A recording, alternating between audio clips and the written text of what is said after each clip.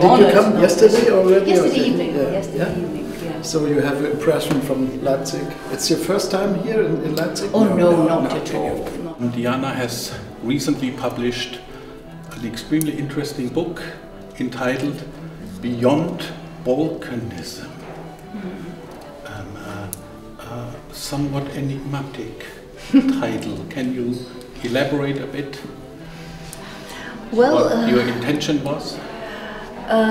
Going beyond something. Yes, Balkanism is actually it's quite an old term.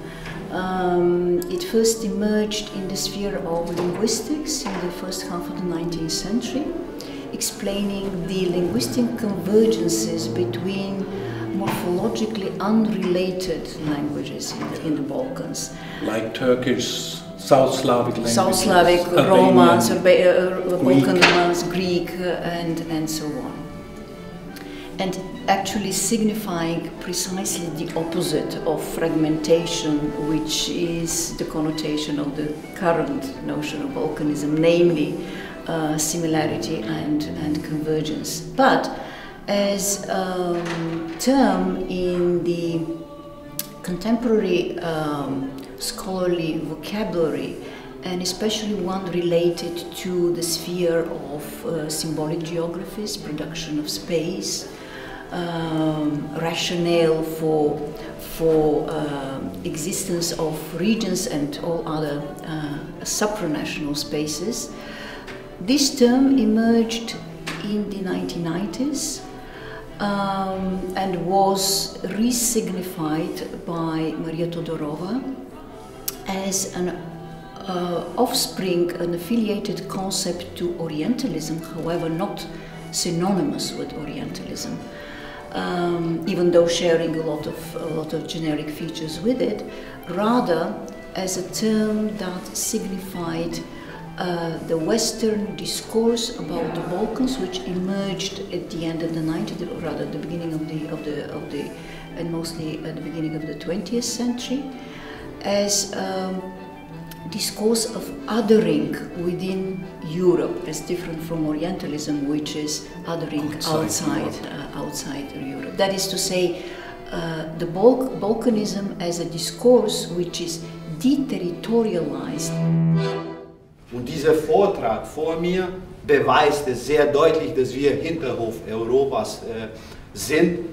Die Frage, die sie stellt, ist immer, ob das wirklich unser Nachteil ist, das weiß ich noch nicht. Wir haben diesen Sehnsucht, wir arbeiten daran hart, aber wenn man das zu bedenken gibt, wie viel vor uns steht und was wir noch zu tun haben, in meinen Augen wird es nicht leicht.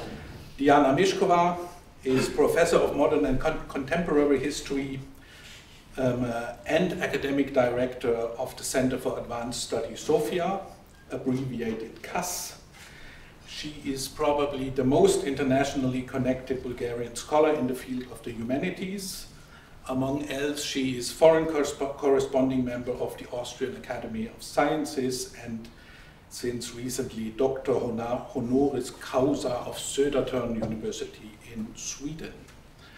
I add that she has particularly close ties to German academia, having been among else Fellow of Wissenschaftskolleg zu Berlin, of Imre Kertész Kolleg in Jena and Historisches Kolleg in München. On the CAS website, she has identified as her areas of specialization the following: modern and contemporary history of Eastern Europe,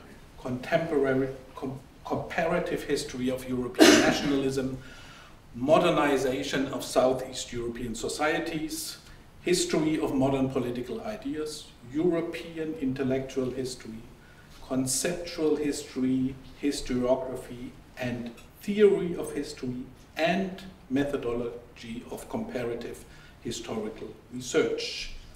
Yet looking at her long list of publications, quite a number of additional fields come to one's mind, like how the decades of communist rules are remembered in present-day Bulgaria, how historians construct European mesoregions, or how narratives of medieval empires shape historiographies in the post-Byzantine realm until today. Before I turn to Diana Mishkova's most recent monograph, to which the title of tonight's lecture refers, let me say a few words on the eminent significance of CAS, the Center for Advanced Study Sofia, founded by her in 2000. CAS is one of the very few independent research institutions in Bulgaria in the field of the humanities and social sciences, with a strong international and interdisciplinary orientation. It attracts young talents and outstanding senior scholars by offering institutional conditions conducive to free pursuit of knowledge and dialogue in the framework of individual research fellowships or collaborative, multidisciplinary and cross-cultural inquiries. Of the current and former staff of our institute, for example, Jan Zofka, Augusta Dimu, Gilad Benoun, myself, and others probably have in the past indeed been attracted. In partnership with other institutes of advanced study, universities, scholarly and cultural associations, CAS works to re-establish the tradition of intellectual communities and to facilitate open critical debate and exchange of people and ideas on national and transnational levels. As Diana's colleague at the center, the economic historian Räumen told me concerning this national Bulgarian level, there is also something like a hidden agenda of CAS, which perceives itself as a brain gain institution against brain drain. And I quote Räumen Avramov, "We are convinced that by providing a distinct, unique ambience and milieu, we contribute indirectly but efficiently to the deparochialization of the Bulgarian scholarly community and to the adoption of the highest research standards. We find it very important that within CAS, the Bulgarian scientists feel completely immune to career considerations or to pressures from the academic establishment. Those are powerful tools in imposing conformism." Unquote. No comment, I think, necessary. Since its establishment in 2000, CAS has implemented some 20 international interdisciplinary research projects, supported 350 fellows from 30 countries and 70 universities in Europe and the US.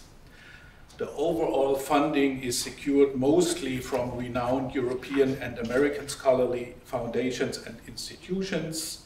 Since this year, for the first time, also the Republic of Bulgaria, here the Ministry of Education and Science, contributes to CAS fellowship program. As I mentioned, the title of Diana's speech tonight, How the Balkans Came to Be, A Look from the Inside, refers to her recent monograph, Beyond Balkanism, the Scholarly Politics in Region Making, published some months ago by Routledge. Here she turns the perspective of Maria Todorova's seminal study, Imagining the Balkans of 1997, in several ways around.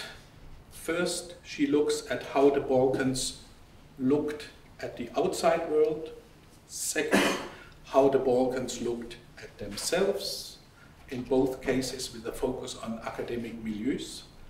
And third, how scholars, not travelers, writers, politicians, journalists, and others, how scholars outside the Balkans looked at Europe's southeastern part, not the least in Germany and especially in Leipzig. By the way, in 2003, we had Maria Todorova, whom I mentioned, deliver our annual Halecki lecture. Speaking of Halecki, who of course figures prominently in Diana's book, His integral concept of what he calls East Central Europe is insofar exceptional as it includes, next to the Baltic countries, Poland, Belarus, Ukraine, and so on, also all of the Balkans, due to their Christian Byzantine heritage. And speaking of Leipzig, Leipzig University is in the book identified as the role model for the emerging academic environments of Bulgaria and Romania in the late 19th century, with scholars here in Leipzig like the Slavicist August Leskin or the Romanist Gustav Weigand as luminaries. But also Leipzig's specific role as a center of research on the Balkans in Nazi Germany is mentioned, with figures like the historian Georg Stadtmüller, who after 1945 made a second career at Ludwig Maximilians University in Munich. In other words, this is a multifaceted book which can be strongly recommended not only to Balkanists and Southeast Europeanists, but also to a whole array of others, specialists in area and transregional studies, in intellectual history, in processes of spatialization, and even to scholars dealing with the history of Leipzig and its university. I am sure that the lecture we are going to hear now will prove this judgment right. Let me conclude with a very short and very Balkanist quotation by the Greek surrealistic poet Nikos Engounopoulos, who in his collection, The Return of the Birds of 1946, stated, and I quote him in English translation, "This is no fun and games. This is the Balkans." Jana, the floor is yours.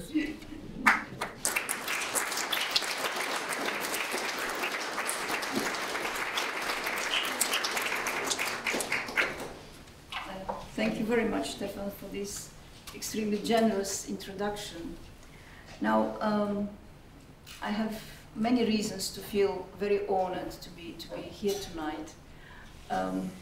Above all, obviously, in personal terms, for being asked to act as a speaker in such a high-profile event to such a competent audience in the history and culture of Eastern Europe.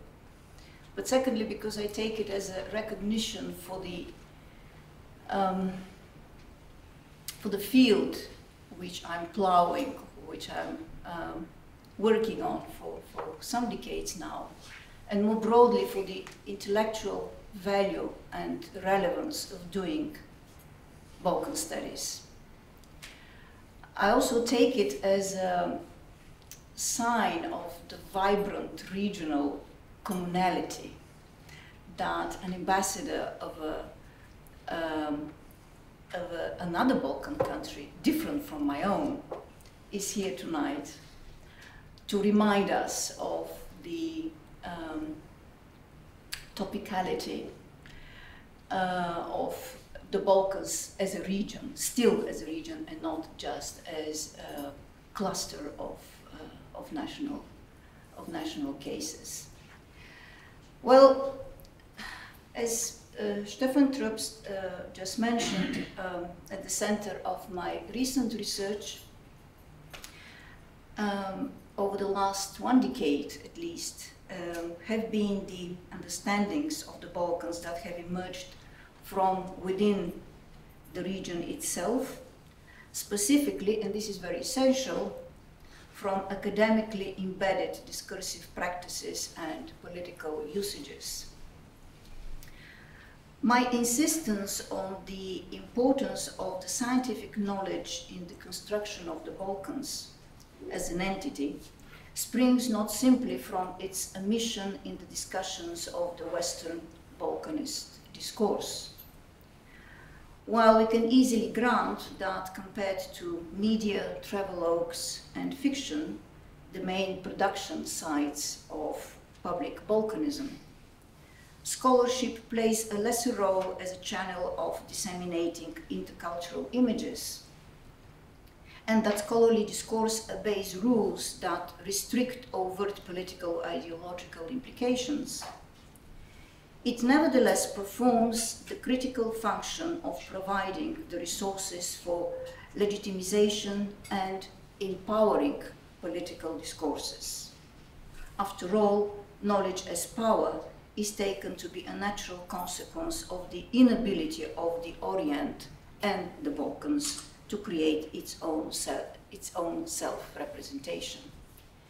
I must admit that much of the driving force behind this interest of mine and sustained interest have been certain dissatisfaction with the omission precisely of the academic scholarly discourses from the discussion of the Western Balkanist discourse, in sharp contrast to the situation with the discussions of the Orientalist paradigm. Ideally, then, one should consider in parallel and interaction both extra-regional and inter-regional expert conceptualizations of the Balkans. This I had tried in the book that Stefan Troebst briefly presented. But for the sake of this lecture, let me only briefly sketch some aspects of the external expert engagement with the region, and in the course of the subsequent exposé, detect certain connections or disjunctions with the local discourses, so as to pinpoint to the possible communication, dialogue, or opposition between internal and external concepts and understandings of the Balkans. Scholarly interest in the Balkans as a distinct geographical and cultural area, and even its perception and naming as a single region, does not predate the early 19th century. The geographical notions of the Balkan Peninsula, the Balkans, and Southeastern Europe were late coinages of non-local, that is, non-regional origin, whereas the dominant appellation until almost the end of the 19th century was a political one, Turkey in Europe, or European Turkey, associated not so much with a fixed territory as with the geopolitical implications of the so-called Eastern question. The institutionalization of the study of the Balkans, both inside and outside the region, came about in the late 19th century and early 20th century, along with the ultimate disintegration of the Ottoman Empire. In the constitution of Balkan studies as a distinct academic field, scholars from the Habsburg realm and Austrian Volkskunde in particular played the leading role. At the turn of the 20th century, Vienna was the major European center for research in Balkan languages, ethnography, history, and culture. The German interest in the region built on a pre-existing notion of Mitteleuropa, formulated already in the 1840s, where the vision of a strong Central Europe already included the Balkan Peninsula as a German sphere of interest. Its ramifications, however, were at different removes from the centers of power. Germany was at the forefront of the institutionalization of Byzantine studies as an autonomous and rigorous scholarly discipline at the end of the 19th century, as well as of Ottoman studies, which until after World War II were dominated by German-speaking and Hungarian scholars. Not only did the systematic and inclusive conception of Byzantine and Ottoman studies encompass the whole Balkan Peninsula, but they approached the research field of Southeastern Europe from the other side, from the point of view of Constantinople or Istanbul, for which the southeast was the northwest. This was a significant shift of perspective in itself, which also was capable to counterbalance the one-sidedness of the Central European point of view. Along with Vienna, one should note, as Stefan Troebst did, the central role of Leipzig in promoting comparative Balkan linguistics, folklore, and ethnography around the turn of the 19th and 20th centuries. Almost all Bulgarian philologists and ethnographers in the period before the First World War were students of the Leipzig-based Slavist August Leskin and the linguist Gustav Weigand, whereas almost all prominent Serbian historians before and after the war were trained at the University of Vienna. French and British scholarly input was by far less systematic and formative of Balkan studies. The French academic approach to Les Balkans was shaped mainly by fears of the pan-German economic and political thrust in the area. This explains the French preoccupation with the South Slavs, who were portrayed as the moral, political, and racial opposite, as well as strategic counterforce to the Germans. British attention to the region as well was provoked above all by the German and Russian expansion, Ottoman decay, and political crisis. Most of the British Balkan experts were liberals who advocated the elimination of imperial rule and the erection of independent nation-states as the only remedy to the problems of the Balkan nations. For Russia, on the other hand, studying the Balkan religious and ethnic brethren meant not only extending Russian influence in the region, but bolstering Russia's historical consciousness, Slavic identity, and imperial status in a context where such ambitions increasingly linked to obsession with the glories of antiquity. The emphasis it put on Slavo-Byzantine studies signified the close linkage of Russia's interest in Balkan history with contemporary Russian imperial identity. Up until the Second World War, extra-regional academic perspectives continued to tap into geopolitical and imperial projects, and the tendency to treat the Balkan or Southeastern European states en bloc had, as a rule, political and economic incentives. Discrete national academes, however, participated with different weight and proficiency in such conceptualizations. On the whole, whereas proximity and imperial expansion ensured the almost uninterrupted German political and economic involvement in the area, German language scholarship contributed most to the extensive and painstaking study of the region and the stabilizing of the Balkans and/or Southeastern Europe as a historical region. For the better part of the pre-Second World War period, the British interest in the area was aligned to the framework of the Near East, which put the whole Balkan problematique in a specific light. However, the relationship between imperialism or strategic interest and academic engagement was not necessarily a straightforward one.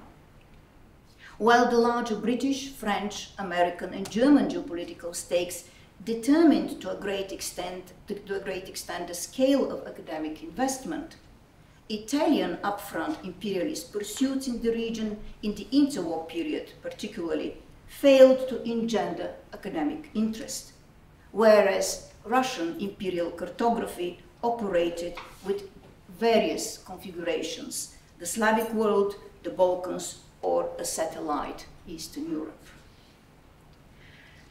Now, within the region, we can analytically distinguish 4 periods of academic regionalization. It is quite significant that the first regional self-representations emerged as parallel identity projects amidst the dynamic phase of European nation-state building. The period of the ultimate dismantling of Turkey in Europe at the end of the 19th and the beginning of the 20th centuries, which was marked by radicalization of national discourses, also saw the inception of an encompassing Balkan and Southeast European entity. Nation building and the construction of an overarching regional unity at the time went hand in hand and were compatible. Different disciplines participated with different weight in creating Balkan regionality and in defining its attributes. In the origin of the Balkans as a unitary notion, the then vanguard comparative linguistics played a key role. Today, the Balkan linguistic area or linguistic league, Balkan Sprachbund, is considered as the first area of contact-induced language change to be identified as such, and as the model prototype for language interaction and convergence. Linguists were the first to use the term Balkanism to indicate, contrary to the present-day resignification of the term, the opposite of fragmentation, namely a lexical and, more importantly, grammatical feature shared among the unrelated or only distantly related languages of the Balkans: Balkan Slavic, Balkan Romance, Albanian, Greek, the Balkan Turkish dialects. Such morphological similarities among the Balkan languages, which were first observed by the Habsburg philologists Jernej Kopitar and Franz Miklosic, came to be increasingly interpreted as testimony to centuries of multilingualism and interethnic contact at the most intimate levels. The linguistic approach to the Balkans stirred other academic fields to turn their attention to phenomena like contact, interaction, and convergence. According to Nicolae Iorga, Romania's foremost historian before the Second World War, regional history revealed a number of similarities strikingly reminiscent of the Balkan linguistic union.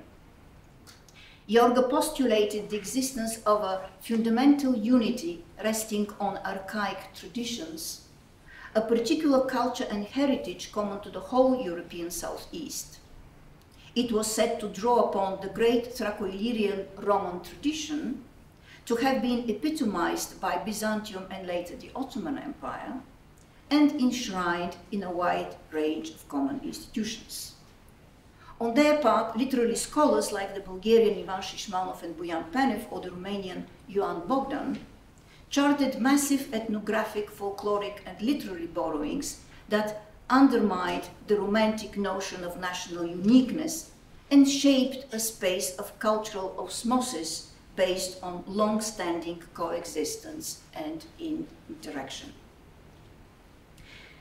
The commonalities on the level of grammar, syntax, belief, and popular law, in turn, seemed to imply an underlying primeval unity in the way of thinking, mentality, and the unconscious. This trend evolved contemporaneously with the upsurge of the psychological discourses and the disciplines of comparative folk psychology and national characterology.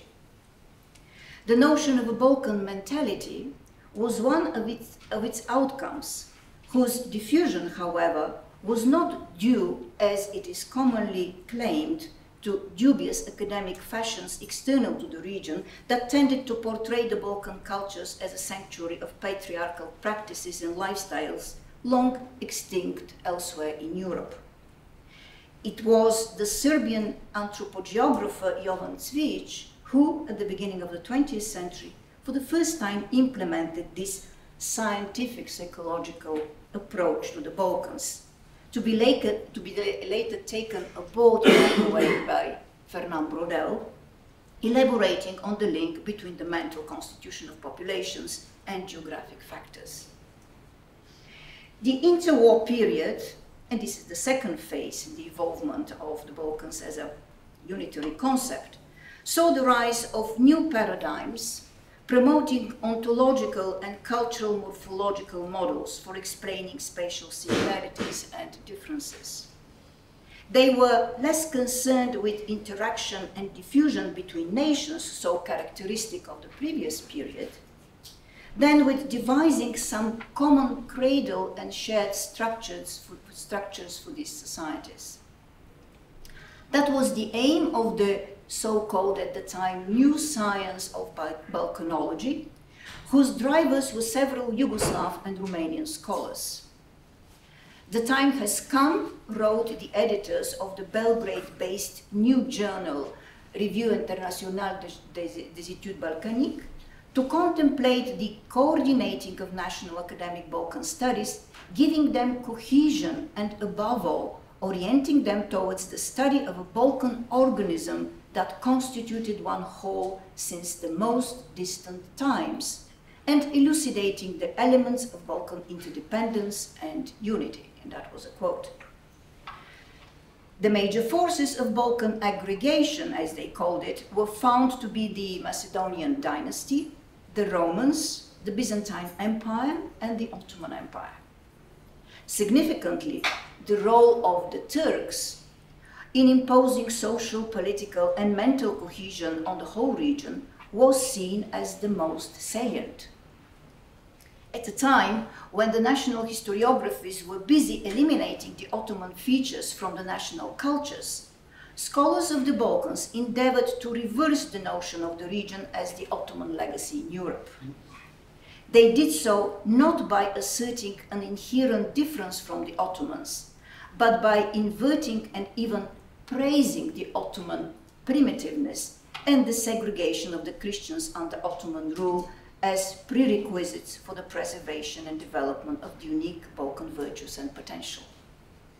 The tacit implication of this kind of argument was that had the Turks been more advanced, that is to say, more like the West, the culture and identity of the Balkan Christians would not have survived. This reading differed substantially from that informing the contemporary Western writings, which continued to describe the Ottoman rule as aberration and unmitigated disaster, a black yoke which was held responsible for all ills that plagued the development of the Balkan states. In this regard, the Western scholars of the Balkans found themselves in the same camp with the Balkan nationalists, not the Balkan regionalists. Even more remarkably, Balkan regionalists considered the idea of nationhood as a misplaced importation that brought about the disruption of an organic society. The principle of nationality and later the right to self-determination, Romanian medievalist Victor Papakostia wrote, has not found in our area the right time and the right solution. Created in the West and for the West, the idea of national states was borrowed by or enforced on the Balkans. No attempt was ever made to adapt this idea to the conditions of our region. It is hard to find another example in world history that reveals more clearly the catastrophic consequences of the blind application of an idea in disregard for the major natural realities, end of quote. So, against the tendency of framing the Balkans in terms of nationalist discord, Balkan regionalists underscored the unnaturalness of and the difficulties nationalism encountered in the region. Such a view, predictably, was unpopular outside the region. Arnold Toynbee was one of the very few in the West who shared the view that the application to the intermixed populations of the Balkans and the whole Near East of the utterly exceptional Western formula of making language the basis for political demarcation had resulted in huge human suffering and massacre and, as he put it, diminishing returns in happiness and prosperity. From such positions, Balkan regionalists developed the theoretical and methodological parameters of the new science of Balkanology. Its domains outline a truly interdisciplinary study field, from history, linguistics, and folklore, to anthropology, demography, statistics, and human geography, to economic development, law, the arts, architecture, and literature. It is indeed remarkable that a genuine blueprint for what would come to be called area studies after the Second World War aimed at total knowledge by combining the humanities and the social sciences originated in the 1930s in the region itself. On the symbolic level, the shift was no less stunning. precisely at the time when the Western discourse of Balkanism saw its peak, when, as Maria Todorova put it, the Balkans became increasingly recreated as an abstract demon and the ultimate internal European other. In the local regional context, the term Balkans and being Balkan underwent systematic rehabilitation and veritable thriving as both a political and cultural concept. The movement towards a Balkan Conference and Balkan Pact, the founding of Balkan institutes to conduct Balkan research, the appeals for a Balkan fatherland and Balkan patriotism converged in the slogan, "The Balkans for the Balkan peoples," as a new political concept, and in explicit opposition to Southeastern Europe, which was found to be an artificial and faceless coinage. This forceful rearticulation was aimed not at transcending the Western Balkanism, but at directly confronting and emasculating it. Next to laying the grounds of a new study field, interwar Balkanologists sought to re-signify the Balkans and turn its Orientalist semantics on its head through a series of parahistorical statements about a primeval and essentially unchangeable Balkan soul, regenerated Balkan culture, a proper cultural orientation and global mission, regional self-reliance and self-sufficiency. The Balkans they tried to promote was not just a cultural, historical and socio-economic entity, but an axiological category, one that embodied a particular value system underwired by cultural and moral elements. This exceeded coping with stigma and overturning self-stigmatization. Interwar academic Balkanism strived to supply the conceptual toolkit and the authoritative scholarly basis for the construction of a Balkan identification. While not denying the still persisting power of the nation-state, it pursued a more encompassing, regionally anchored collective identity. In the process, the Balkans gelled into a discrete civilizational sphere, occasionally underpinned by overt racism and couched in moralizing oratory or metaphysical, even mystic references. Ironically, this representation borrowed heavily from the then fashionable ethno-ontological discourse praising authenticity, organicity, and autarky. At heart, however, the interwar Balkan idea was an emancipatory one. It was an attempt at offsetting the impotence of small statehood in the geopolitical ambience of the 1930s. To protect the Balkans as one entity, to preserve it for the Balkan peoples themselves, wrote the founders of Balkanski Institute in Belgrade. This today is the only true and the greatest national idea. Our patriotism, if it wants to be real, should be a Balkan patriotism. End of quote. Furthermore, the Balkan idea as conceived at that time lifted the compulsion to choose and define the identity of the Balkans between the poles of Europe and Asia. It asserted the existence of a strong and irreducible Balkan individuality, which valorized in-betweenness, liminality, and complexity, in stark contrast to the Western Balkanist discourse. It sought to subvert the Western notion of progress, where different communities trod towards the pinnacle of history occupied by the West.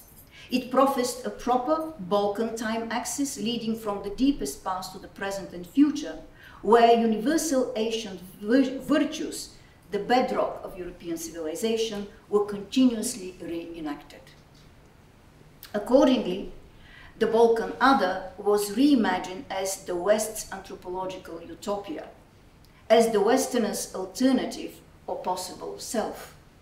He or she appeared as considerably more gifted, more admirable, and even more appealing than the average banal Westerner. It is worth noting, by the way, that such self-representation tallied with a conspicuous strain in Central European and Western literature at that time that aestheticized Balkan underdevelopment, spontaneity, and artlessness. Arguably, this convergence of perspectives was the outcome not of imitation, but of a flow of ideas and concepts between East and West. The common intellectual context where this took place, and which brought together thinkers as different in other respects as the German Slavist Gerhard Gesemann, British historian Robert Seton Watson, and Spanish philosopher Ortega y Gasset, was one shaped by civilizational anxiety and unease with what they defined as the moral poverty of the West. They all saw in the pristine Balkans a way of exploring the contemporary challenges to the self-assurance of the West and expressing the widely shared feeling of estrangement from modern life. From this perspective, engagement with the Balkans, both inside and outside the region, was a way of engaging with wider domestic and transnational debates about the fate of Western modernity and progress. After World War II, the Balkans as a political notion all but disappeared. Nor was it considered a discrete economic region such as Eastern or Western Europe. It survived as a cultural, historical space plowed by a cluster of historically oriented human sciences and as a terrain for exercising the soft power of cultural diplomacy. The proliferation of regionalist organizations and the consolidation of Balkan studies as an autonomous field in the 1960s brought together cultural politics, geopolitics, and national propaganda, and marked a new wave of politicization of Balkan research. The major themes organizing the Balkanist academic discourse during those years were ethnogenesis and ethnocultural continuity, the impact of empires, the sources of backwardness and modernization, and relations with Europe. They were approached from strongly normativist positions marked by evolutionism, Eurocentrism, and teleological thinking. Unlike their predecessors, the post-war Balkanists showed no enthusiasm for devising a Balkan road to modernity. The neo-Marxist dependency, world economy, and co-periphery paradigms also did not produce visible resonance in our region, in contrast to other parts of Eastern Europe. The same applied to contemporary nationalism studies. The dominant telos-driven approach to modernization besieged comparisons of the local stages of development with those in the capitalist West, rather than with the socially and economically deviant neighbors or other peripheries. As a general rule, regional scholars tended to stress particular aspects of the common Balkanness where their nation could claim special contribution. The periods that in theory featured as crucial for the Balkan historical unity were compartmentalized in similar national chunks. It was common to offer selective Bulgarian, Serbian, or Romanian perspectives to the Byzantine Empire, employing a deliberately ethnicized concept of folk and culture, or to parcel the study of the Ottoman Empire into Bulgarian, Serbian, or Greek lands within teleological national narratives. Balkan studies were, in this sense, a virtual playground of methodological nationalism.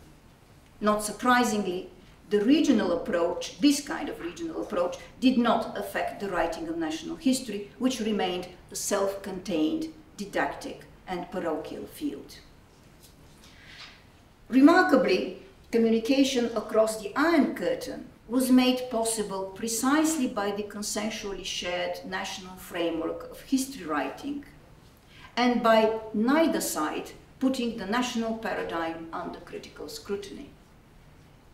The Southeast European Journal in the United States regularly published thematic issues devoted to key national anniversaries featuring the diehards of the Balkan national historiographies. Albeit less consistently, the same was true of Südosteuropa. The historical Balkans thus came to be understood as a mosaic of national spaces validated by immutable ethnic or national communities fully conscious of their distinct character. Unlike interwar Balkanology, its post-war continuation never went as far as to interrogate the basic theoretical premise of the discipline, the construction of boundaries per se. Overall, Balkan studies remained isolated from the theoretical and methodological debates taking place since the 1970s in general history and the social sciences, especially in political economy and nationalism studies in both Western and Eastern Europe. Finally, the post-1989 period has been characterized by a theoretical clash over the meaning of the Balkans. In reaction to the revived discourse of Balkanism in the wake of the Yugoslav wars, some scholars, coming mainly from the literary and cultural studies, sought to argue for the Balkans not as a product of geography, history, or culture, but as a place in a discourse geography.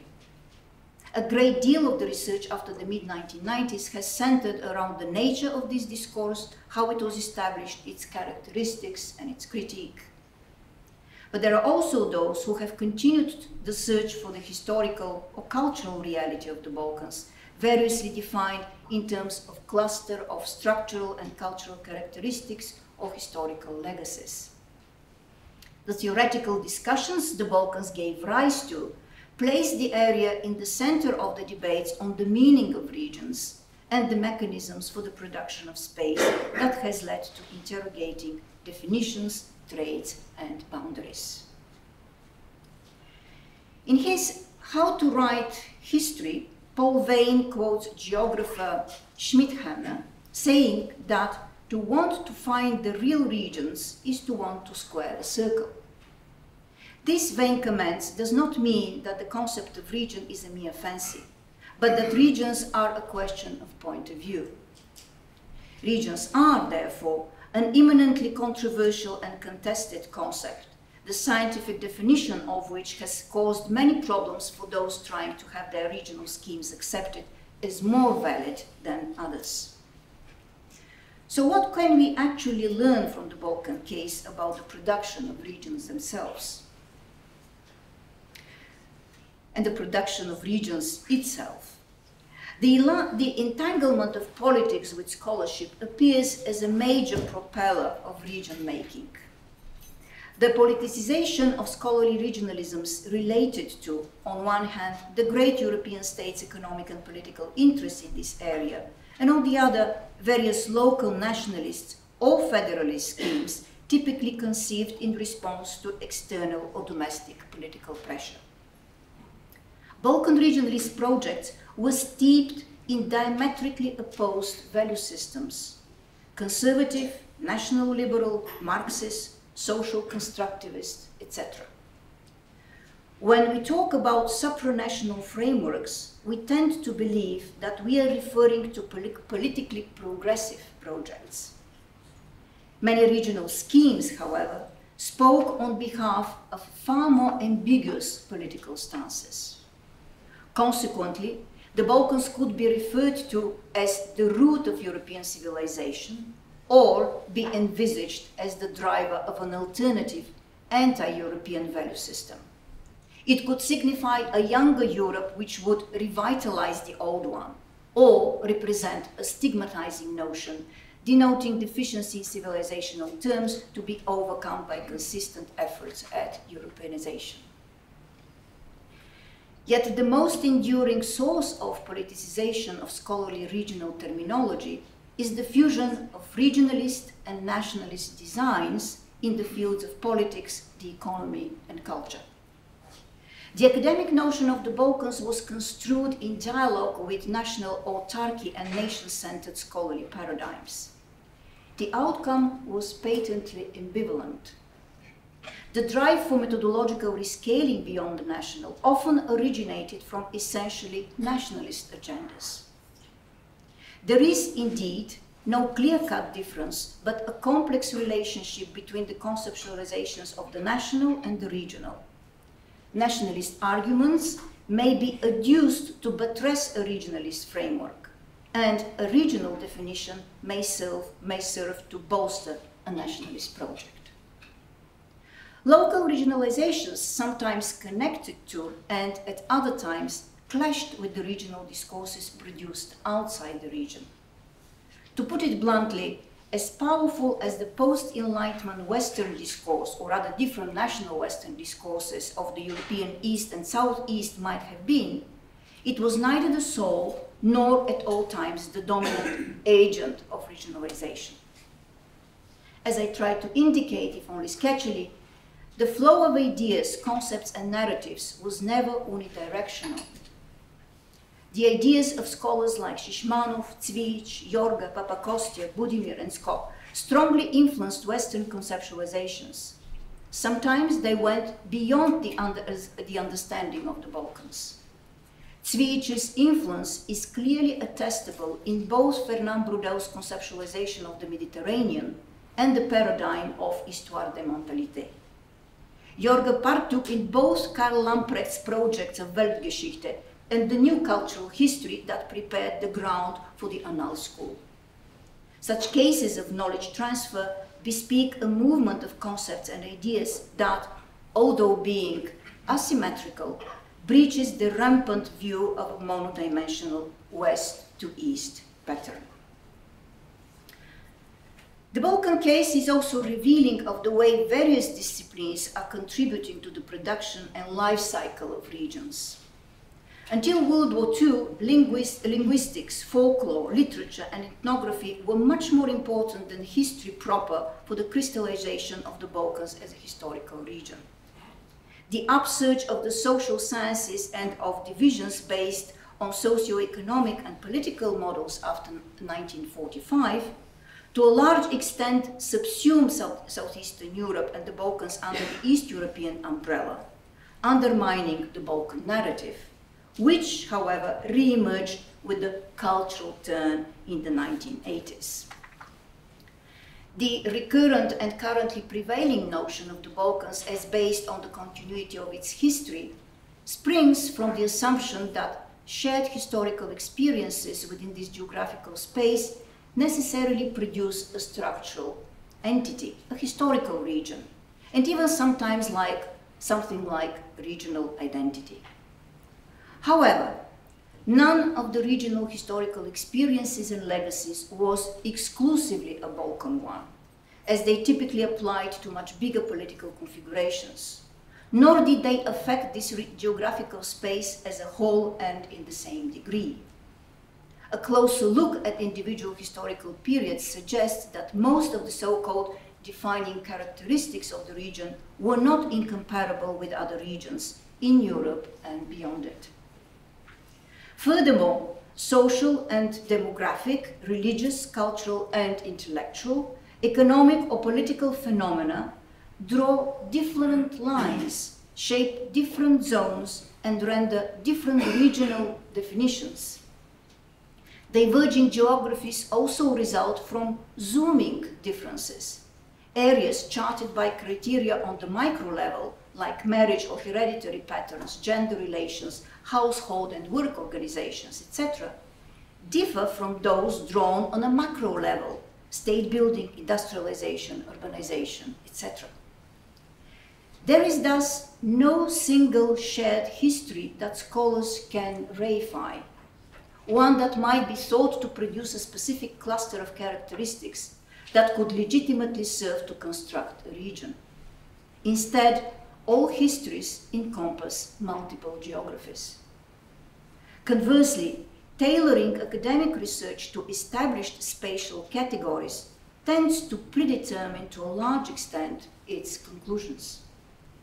The endless debates about the boundaries of the Balkans have been the result of not only differing political agendas or geographic determinism, but of the scholarly fallacy of projecting a spatial category coined at a particular time and for particular purposes, backwards and forwards in time, where it sits uneasily with very different political realities. Such challenges to the meaning of regions and the legitimacy of various studies, feeding as they are on post-colonial critique, sensibilities attuned to an increasingly globalized world, and new theories related to the social construction of space, inevitably raises hard questions questions about the rationale and future of regional research. I have to necessarily leave the tackling of these issues for another occasion, but let me say now the following. Regions have not been overcome or made irrelevant by the demise of traditional area studies and the rise of the new transnationalism. However, sustaining their relevance as a terrain of action and an object of study entails reconfiguring their meaning. A vessel-like concept of a historical region marked by objective criteria, a cluster of structural and cultural traits, or even legacies, should recede before a fuzzier, processual, and open-ended one. This means shifting the focus of discussion to the social, political, and intellectual mechanisms effecting the materialization of space and borders, and most prominently to human agency. By our time, a rage to deconstruct has given way to a fuller and richer exploration of the capacity and its limits of people and things to act. This most surely concerns academics and foregrounds the inherent politics of scholarly conceptualizations.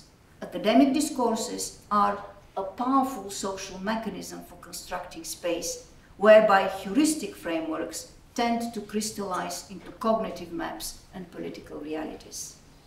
If anything, academic volcanism teaches us as scholars to appreciate the fragility, transience, and fuzziness of our units of analysis and comparison, and sharpen our sensitivity as well as responsibility to the spatial categories we are using.